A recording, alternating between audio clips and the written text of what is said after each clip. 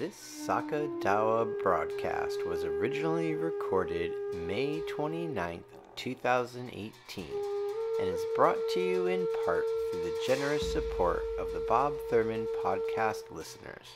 To learn more, visit bobthurman.com.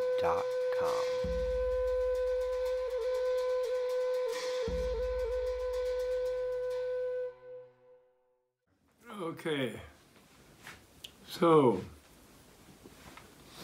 welcome on the near eve of Saka Dawa, Vaishakha, the fourth lunar month full moon, which is Shakyamuni Buddha's, in the Tibetan tradition, his birth time, when he emerged from the right side of Maya Devi as he was leaning on the sal tree, his enlightenment day, when he looked up after the long night of meditating and saw the morning star in the pre-dawn clear light twilight, and his Parinirvana day, where which people often say his death day, but I prefer not to call it that. I call it his thorough nirvana day. The Sanskrit pati does not mean final, it means thorough, complete. And why was it complete? Because he's teaching that his nirvana is everything. So he's leaving, having allowed and condoned us, his human disciples, his human patients, if you will, as a doctor. He's getting us to stop thinking that he is inside his skin. And he is everywhere, and he's in all of us. He's the Dharmakaya. You know, in the creation stage of Tantra, they say death becomes the Dharmakaya. So that means the body of reality.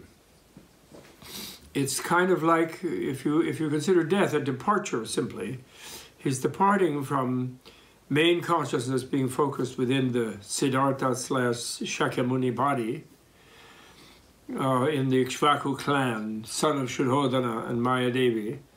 And he is being Buddha in his reality body of everything in space and time, including all of us in the future.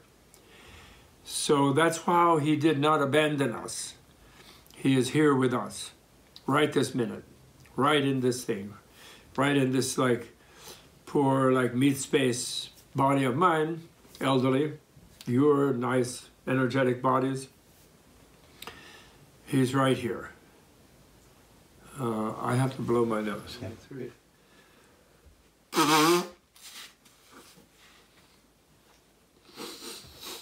So on the 29th of this month, May 29th, is that day when everyone commemorates the glory of his final nirvana. Of course, from the day he was enlightened 45 or so years before, he was already in parinirvana, really, in the sense that he's already everyone, even though he's still animating the Shakyamuni body. It's like a sci-fi thing. It's very hard to imagine because we're so focused on being ourselves inside our skin, looking out and listening out and touching and feeling and smelling and tasting that out of our skin, that we can't imagine someone who is simultaneously fully there and yet they're everything else at the same time. It's kind of inconceivable, but that's what Buddhahood is. So he already was the Dharmakaya from the time of his enlightenment, actually. And then some people even say he already was long from before, and you can play that either way, But the point of him being a human and a prince and a spoiled brat, and then an awakened person and then a self-punisher, and then finally a Buddha, is to show us that we can do that. And because, unfortunately, we have to do that ourselves. We have to, and not that we have to be spoiled brats and we don't have to be self-punishers, mortifiers of the flesh, as he was, but Maitreya, the next Buddha, is not actually in his human life, because of a different social situation in the world. But in Shakyamuni Buddha is praised among the 1,000 Buddhas of this golden age, which we exist in, of which Shakyamuni is the fourth. And there's another 995 of them. And he's praised in the Sutra of the Thousand Buddhas of the goodness Aeon. He's praised there as the one who volunteered out of 1,000 sons of a certain cosmic king and a certain other universe, etc., that when I become a Buddha with my other 999 brothers, I will pick the time when the world is in its most difficult state. And by those difficult, he means where people are most violent and militaristic, and there's not that much peace on the planet, you know. But the other Buddhas have a better time, and in the case of, because the society is better, and the next Buddha, Maitreya, whose time of advent is somewhat uncertain, but he's already there in Tushita looking down and sending dogs down to be nice to us, so we get a little more trusting of reality. So when he will come, we don't know, but what we do know is that he will be born in a Brahmin lineage, in the intellectual, you know, priestly, intellectual lineage, and he will be given at his majority by his father the sacrificial post that Vedic priests have, where they tie the animals when they make sacrifices. But he will smash that post because he's not into animal sacrifices like no Buddha ever is. And then he will give, it's a jewel post in a special thing, all made of jewels. And he gives little shards of these jewels to all of his disciples, and just receiving it, they become enlightened. And he becomes enlightened in one day. No 6 years of suffering and so on, supposedly. So that's the story of, so that's how our Shakyamuni is so special. And part of his specialness is in the fact that he already attained it, his final nirvana, he already attained it on the Enlightenment time, is also shown in the Vimalakirti Sutra, my favorite. Not really necessarily my favorite sutra, but the most useful one in teaching because it's so short. And it has elements of all the other great Lotus Sutra, Flower Ornament Sutra, Transcendent Wisdom Sutra, Pure Land Sutra, Jewel Heap Sutra, all the big, great collections. So in that sense, favorite. And also I translated it from Tibetan, compared it to the Chinese translations and so forth. Very popular in China, Korea, Japan. Not well known in Tibet, but, you know, popular because Vimalakirti is reincarnated as one of the lamas, lama lineages in Tibet, supposedly. But the thing which it's most famous for is Vimalakirti as a layman being more wise and eloquent and correcting the narrow-minded views of the monks. But anyway, one of the things he does, toward the end of the sutra, he takes his whole assembly in his house, where he has talked with them, and he takes them to see the Buddha, using his miracle powers in a rather quick transporter beam sort of routine. Really? And when he gets there, he stands in front of Buddha after bowing and paying his respects, because although he's almost equal to Buddha in a way, he is a Buddha in a way as a layman, but he still respects the monastic mendicant Buddha, because that's the supreme emanation body. It gives the supreme example to people. And a layman would not do that. Although they can teach, but they won't give the supreme example. And supreme example of really putting your life full scale, dropping out, being a mendicant, a monk, and putting your life full scale into the quest of enlightenment. That's what's meant by supreme. And anyway, he's standing in front of Buddha, and Buddha says, well, you came over to see the Buddha. Now what do you see? And he says, when I see a body in front of me, that's not seeing the Buddha. God, you have to cut that also. You can do that, right? Mm-hmm. It's a tree pollen. What? Tree pollen's really high right now. Oh, it's killing me. Yesterday and today, I couldn't believe it. I'm all dry. I took Claritin, it didn't help. I was literally explosive. Oh. It's due to the late spring, you know. Okay, so Vimalakirti at the end is then standing in front of Buddha. He's brought his whole assembly, huge group of people. And Buddha says, you came to see the Buddha. Now you hear, what do you see? Or how do you see the Buddha? And he says, when I see a body of a being in front of me, I'm not seeing the Buddha. When I see this, that, you know, he goes on and on and on and on about, in a way, no one separate thing is the Buddha, is what he's saying. So he's encountering the Buddha at the Dharmakaya level, which he knows, because he himself is an emanation, is later revealed in the Sutra, of the Buddha Akshobhya of the Eastern universe, Abhirati. And he came here to team up, tag team with Shakyamuni, actually, in regard to some of the disciples, to sort of jolt them out of their narrow-minded attitudes and worldviews.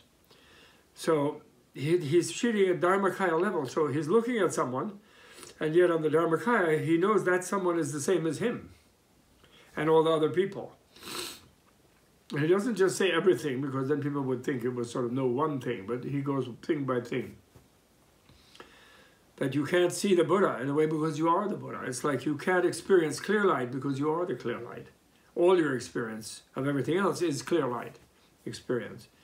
It's that profound thing. So any guru who tells you they experience clear light, it's a little fudging, because they are clear light. You know, the eye does not see itself. You know, cannot. The knife edge cannot cut itself. All right? Because you are, without subject-object duality, we all are clear light. What a Buddha is someone who simultaneously knows that.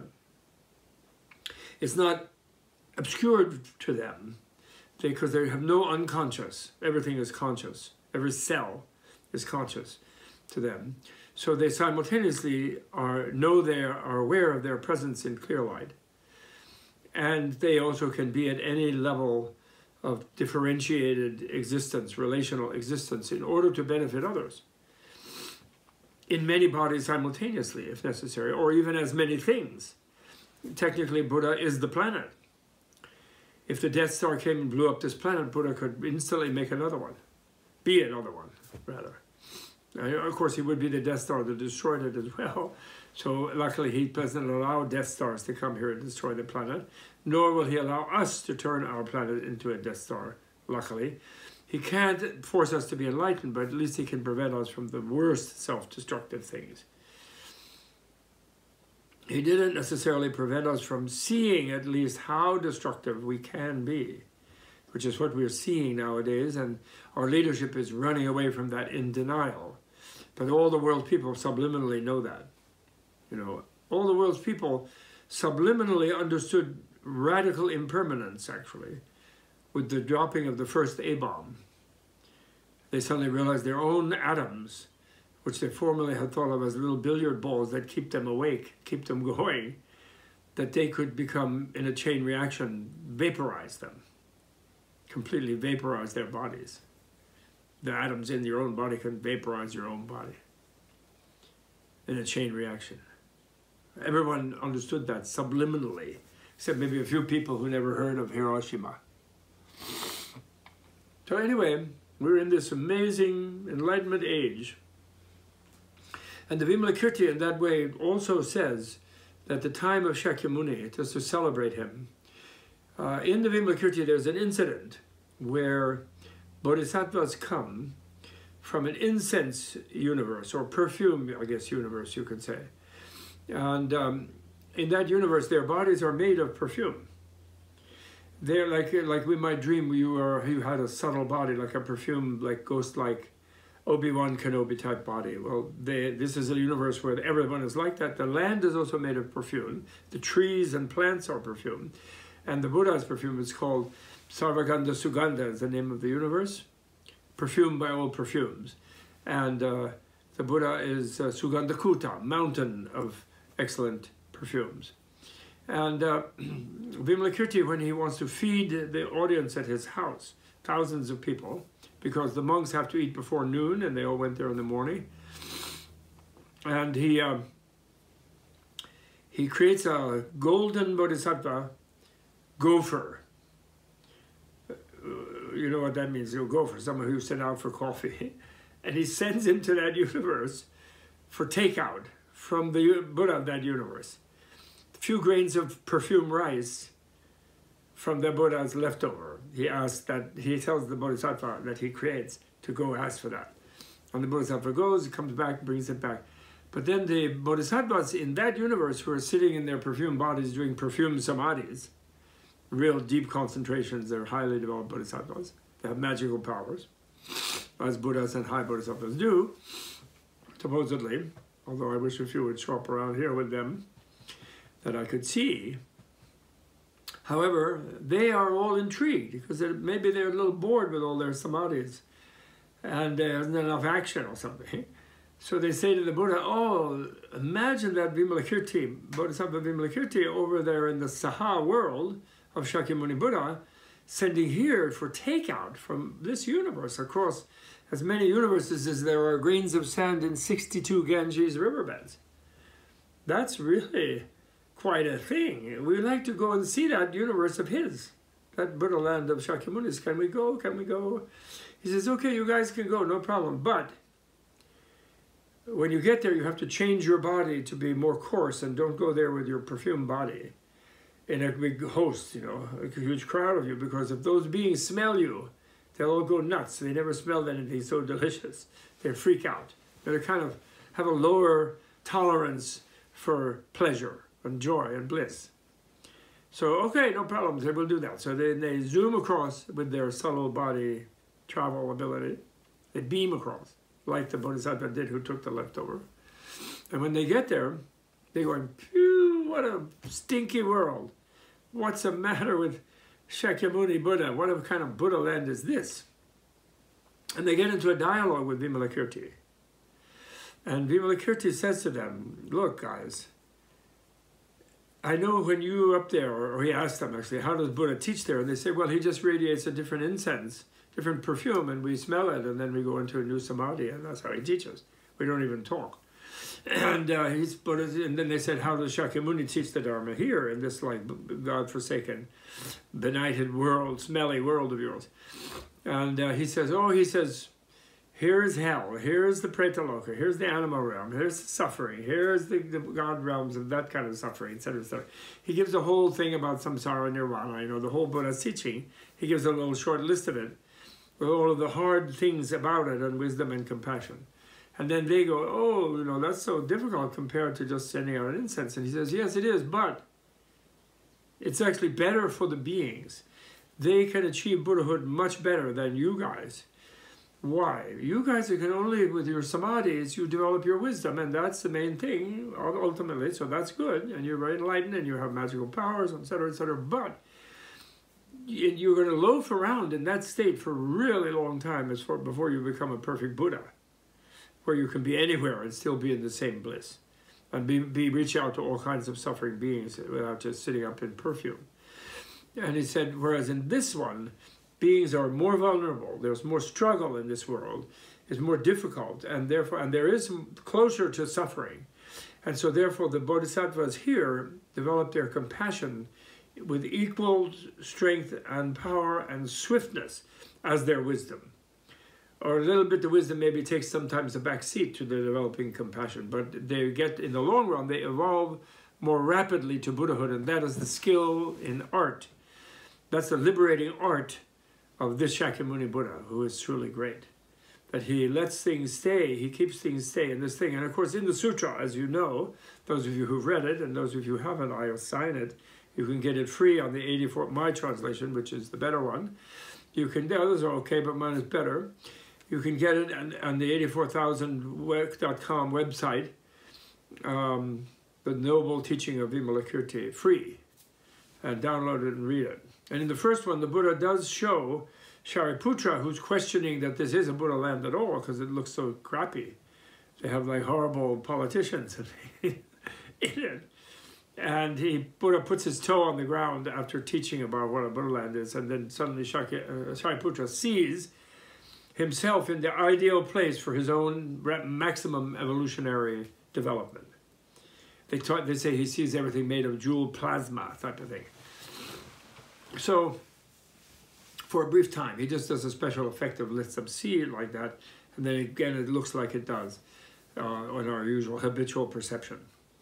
So, so this is what we're celebrating today, the Buddha Shakyamuni, and his birth, his gracious coming down as supreme emanation body of Buddhas to earth, to the womb of his mother Maya Devi, taking birth, growing up, becoming a Buddha, And this day also became a Buddha.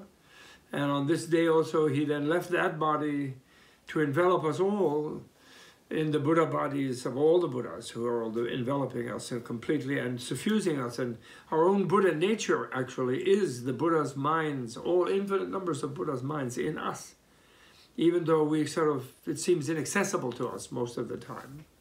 But it's so encouraging, the reality that he discovered and his ability. He didn't create this.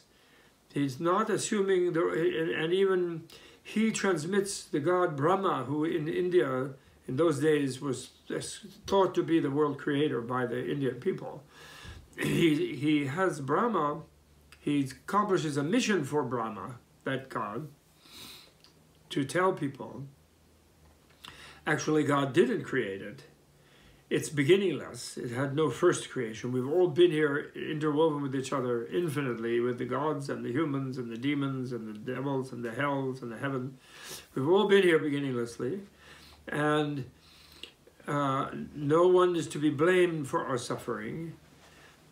We can blame ourselves, and we encounter people who bother us and we bother them. And so it's a kind of mutually interrelational event, based on really our not knowing that infinite numbers of beings in the infinite and eternal past have already attained Buddhahood, which made them not omnipotent but omnicompetent in creating a situation, for helping us create a situation and inspiring us and teaching us to come to an understanding of our own true nature, which is blissful nirvana, which is Buddhahood. That's our real nature, is Buddhahood.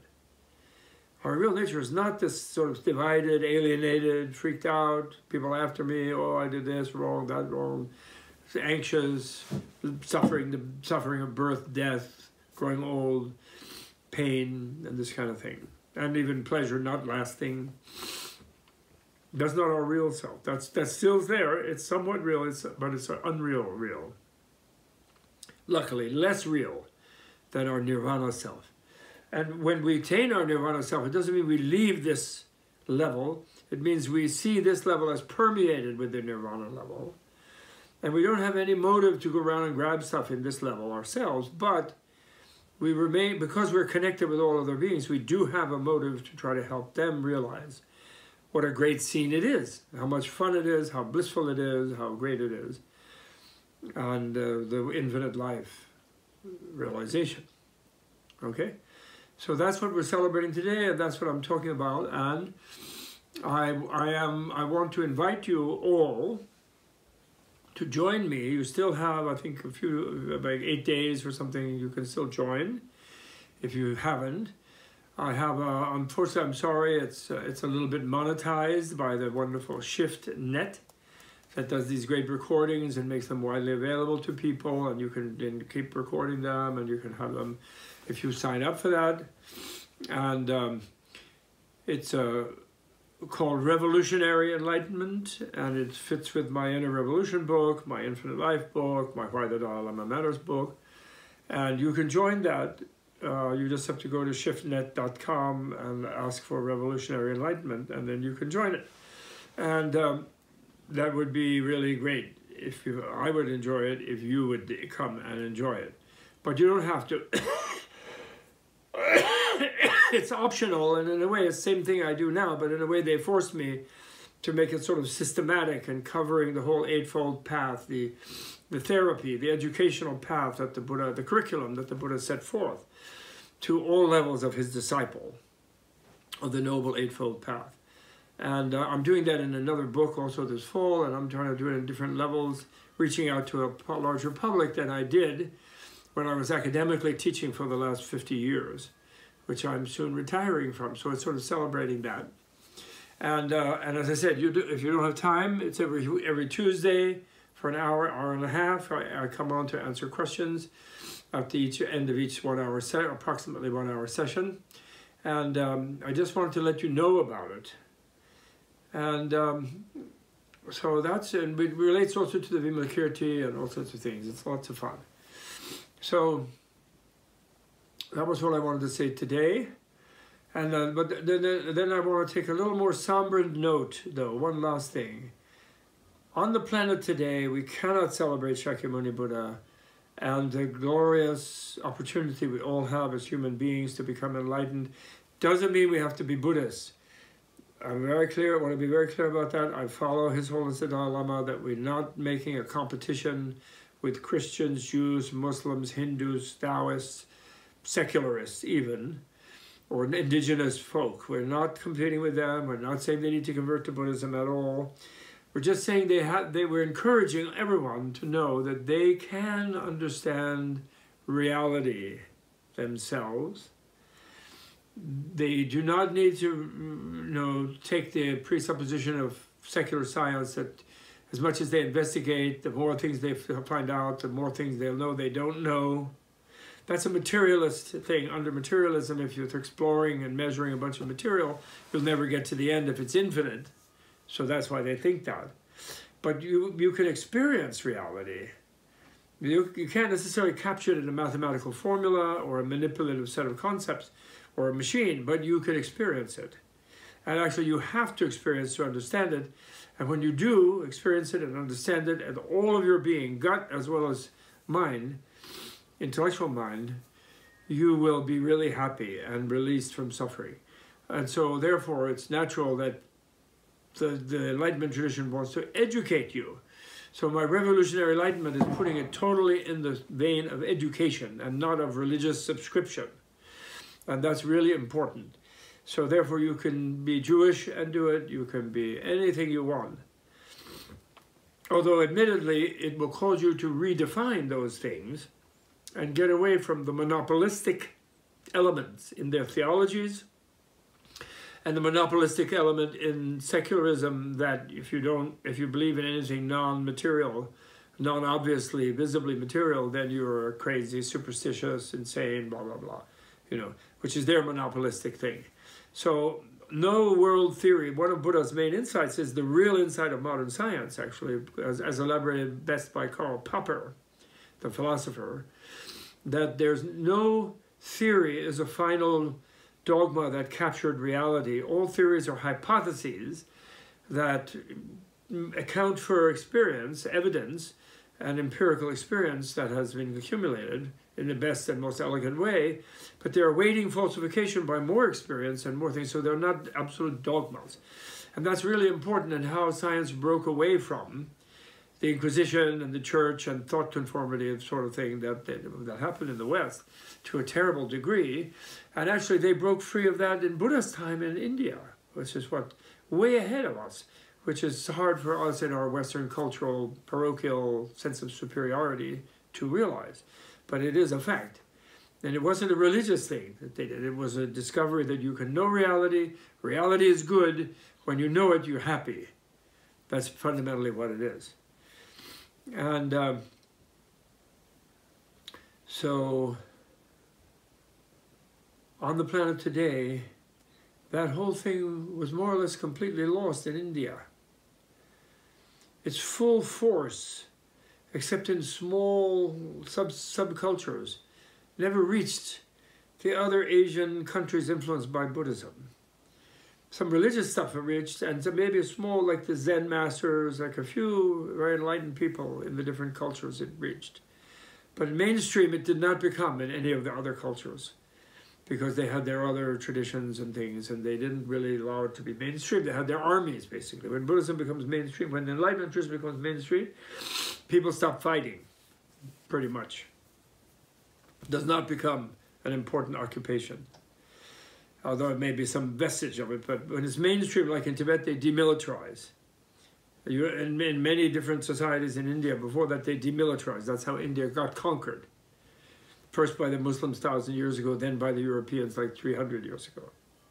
Because they became gentle.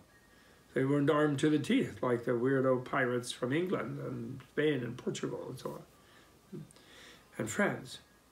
So the point is that Tibet is where it went in hiding, this full curriculum. And it became mainstream in Tibet, and Tibet demilitarized. And then Tibetans, not only that, they went to Mongolia, which was the big Mongol Empire, which was the most violent conquering group that Eurasia ever saw. And then they became demilitarized and peaceful. And then they both got chewed up in the 20th century, so this then burst this hidden crucible of this knowledge and scattered it all over the planet, not to convert the planet to a new religion, but to meet its inner science, as it's called, to meet the outer sciences of the material world, you know, the rest of the post-colonial, not quite post-colonial world. Okay? Just you can entertain that hypothesis. All descriptions of relative reality are only relative and valid in a context. But this means that we should remember the Tibetans, and we should take effort to try to see that they can still flourish in their homeland, which they are not allowed to do, because they have been suppressed by a materialist, communist, industrial China. And it's nothing personal about the Chinese, who are wonderful people, and for thousands of years also there were many enlightened people there. And there are also a lot of good Christians there, and there's good Muslims there, and there's good Taoists there. So it's not the Chinese personally, it's just they got, in the context of defending themselves in the not quite post-colonial industrialized planet, they have industrialized. And in industrializing, they wanted the resources and the highland and the headwaters and the timber and many things in Tibet, so they went in and conquered it. And then they, with their anti-religious communist theories, they crushed the Buddhism, which they saw as a religion, and forced the Dalai Lama outward and so on. But the spirit of Tibet still lives, and it has affected in a positive way the whole planet, and it's even popular underground in China. I would say it's even popular with the emperor of China, the current emperor, Emperor Xi, who I consider the emperor. And I don't think he's a bad one. I think he's a good one. Although the system still has a lot of bad in it, which he has not fixed, I grant you, at all. Some people think he's even intensified. And they may be right, but I don't think so.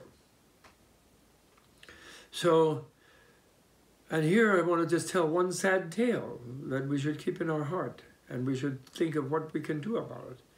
Of a young man who went from eastern Tibet to the capital in Beijing, and he made a petition to the imperium, to the ruling party, ruling government, saying he really wanted the privilege accorded to him in the Chinese constitution to do his basic learning in the Tibetan language, which to him was his own ethnic language and a sacred language, a language of great knowledge and so on. And he wanted to be able to study. He didn't mind studying Chinese too. He didn't mind studying English or Chinese or Russian or any other language. He wanted to study them, but Hindi, Sanskrit, you know, where the Tibetan language almost was very highly influenced by. But he wanted to do his basic learning, medium Tibetan, and was not being allowed to do so. And he said, this is not a request for independence. It's not a request for even intensified autonomy other than is normally promised in the Constitution. It is nothing separatist about it. I am devoted to the motherland. You know, he filled it up with all that kind of piety, meaningful piety. And they still put him in jail. They still imprisoned him for separatism. And he finally got a trial after 2 years of torture and imprisonment in very, very health-destroying conditions. And then they gave him a 5-year sentence. So two years served and 3 more years of time, of really deathly time, actually. So these people, they don't survive because the conditions in those gulags are so bad. So this is really sad that the great China, which is trying to do nice things, and Emperor Xi goes to Davos and talks about world trade and world prosperity, and China making a contribution, peaceful contribution to that, and so on. And yet, this goes on, you know. So we must realize that Shakyamuni Buddha's representative on earth at this time, really his central one, is His Holiness the Dalai Lama. I think all other Tibetan groups, although they have the different Tibetan sects or orders, have their own head figures, which is not the Dalai Lama. He's actually not the head of any one of them, but he's kind of the spiritual head of all of them in another way. And they all respect him 100%, especially, and he's worldwide. He's a Nobel Prize winner. He's also beloved everywhere, even in China. underground. But certain kind of old 20th century militaristic hardliners that still are there, he's bad, he's a devil, it's just real nonsense. And we should all pray for him and his long life. He's now 83, 84 in Tibetan way, because they count a year in the womb as your year one. So he's 84, and he is healthy, and you can live stream, get him free, live streamed. You know, www.dalailama.com, Dalai, D-A-L-A-I, Lama.com, and enjoy his presence on earth as a kind of symbol or a warranty that we have not been abandoned by the great enlightened figures of thousands of years ago. That the enlightenment still lives, its teaching is available to us. It doesn't ask us to worship it or to become a Buddhist of any kind in any way, shape, or form, but does ask us to educate ourselves, to come to a deeper understanding of ourselves, how our minds work, an understanding of others, be more loving, kind to them. And this we should celebrate as this coming full moon, as it comes up on the 29th. So we include in that our prayers to Shakyamuni, express our gratitude to his undying, infinite presence around us and within us, and express our appreciation of the Dalai Lama and the Tibetan people and its culture, and pray for the day when the Chinese people, including the government, have recognized that this is a jewel in their crown, their responsibility. Let's not call it power over, let's call it responsibility for Tibet, the headwaters of all the major rivers in Asia, and the roof of the world, you know. And let that roof have a shining light, like a lighthouse light on top of it, sending a beam of peaceful light everywhere, even to President Putin, to Viktor Orban, to any kind of would-be dictators, Maduro, Venezuela, our own would-be dictator, down, who shall be the unnameable one, down south from here. Let them all be illuminated by that light and made, and in a way encouraged, to restrain their kind of impulse to sort of violent self-assertion. Okay? And meanwhile, let us ourselves be responsible and make our vote and raise our voice in a loving but firm manner against any kind of war and violence and stupidity and so forth, racism, sexism, whatever it is. Okay? So happy Saka Dawa, as the Tibetans call it. Happy Kailash, no, not Kailash, happy Vaisakha Day. A billion Buddhists worldwide, more than a billion if you really took account, worldwide are somehow making it a special day. They try not to eat meat on that day. They try not to have any family fights or squabbles. They don't work on that day. They make it a vacation day. I know it's a Tuesday this year, but that's what they do. And we can imitate that and enjoy it. That enlightenment is still with us, in us, and there for us to express on this planet. Thank you very much. Have a great day. Bye. Okay?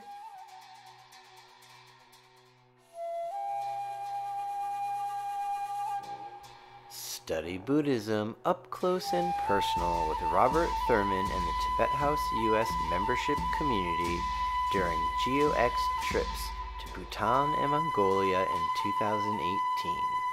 To learn more about these Dorset trips with Bob Thurman and friends, please visit bobthurman.com. Thanks for watching.